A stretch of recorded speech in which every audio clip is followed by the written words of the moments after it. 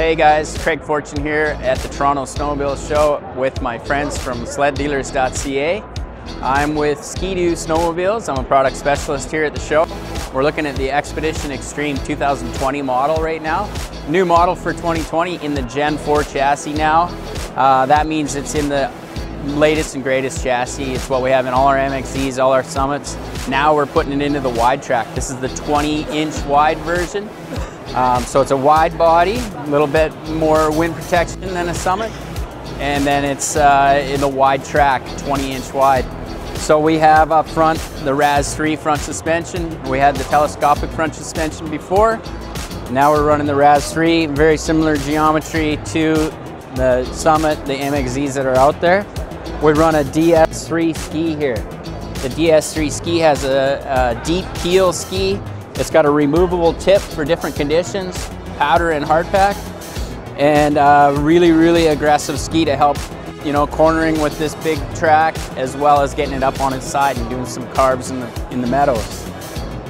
This machine, if we look real close, we have the heavy duty front bumper stock, and we also have the air rad with a fan assist. That's because this is not only a fun machine, but it's made for utility as well, and we'll get into the transmission in a second. So again, slow speeds, pulling some loads. We've got that air rad and fan assist, as well as liquid cooling. If we get inside the machine, it's got the 850 E-Tech, 165 horsepower, same engine as your XRS's, your Summit X's.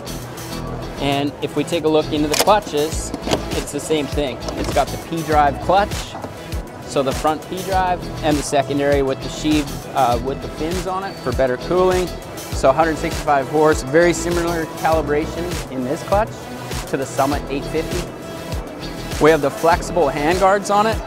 Again, very good handguard for playing in the powder, getting in the trees. You're not worrying about breaking these because they move all over. We have the new 4.5-inch gauge cluster on this sled this year. You've got your storage up front, same as all the Gen 4s. We have the low mountain bar, low mountain straps, the grab bar for riding in that powder, getting it up on its side. Really helps you with the leverage on it. I talked about the easy shift transmission. We've got it right here. It's a brand new transmission from Ski-Doo. In the past, our transmission's been very hard to service and maintain. We've really addressed those issues, as well as noise. This tranny is super quiet. Very smooth, and it's even shiftable on the fly. Unheard of before on our sleds, shift on the fly transmission. So we've got low, neutral, and high. That low range would be for hauling heavy loads, pulling a trailer, slow speeds, and that's why we have that fan assist up front, fan assist rad up front. Coming into the back section, you can see the running boards very open, very similar to the Summit, so that we're getting rid of a lot of the snow. We're not slipping on the running boards. This is another thing that really shows this machine is made to play as well as work. We've got a real heavy duty foothold on the back, which also helps strengthen the running board. And then you can see the size of the brackets for the suspension on the back. Very heavy duty. And again, that adds up to a 1,250 pound towing capacity. And if you put the heavy duty bumper on it, you get up to 1,500 pounds towing capacity.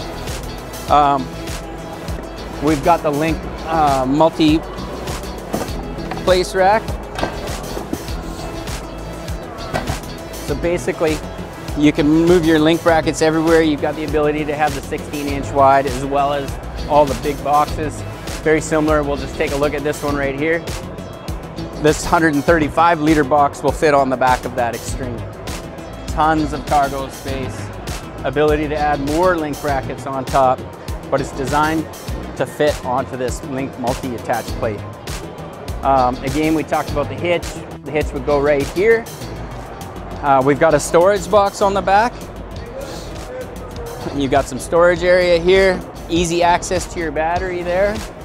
Very simple to run a battery tender over the summer for your machine. Keep your battery charged up.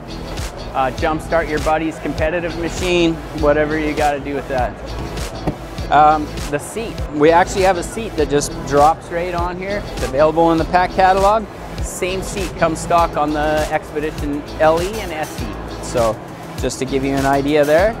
And then if we come to this side, guys, one more real important feature of this machine, it's got the 154 20-inch wide track with the 1.8-inch paddle. Very aggressive, made for deep snow. You see the rail comes to here, and then we have a mechanism here. What that does is allow the track to climb up when you're backing up in snow so that it's not locked down. So basically, you'll climb up on the snow instead of digging into it. You also have the ability to lock that track up. So now when you're in tight trails, on the trail, it acts more like a shorter track because you're not having this contact patch on the ground. So really, really helps out with the maneuverability of this sled, and obviously with the backing up when you have it unlocked. Guys, I guess at the end of the day, we've got a sled here that's good for your ice fisher, your guy that's playing out in the deep snow and the powder. You can get into tight trails, you can pull some really heavy loads, 1,250 pounds like I said, or 1,500 if you put the heavy duty bumper on it. 850 E-Tech, 165 horse, this thing rocks.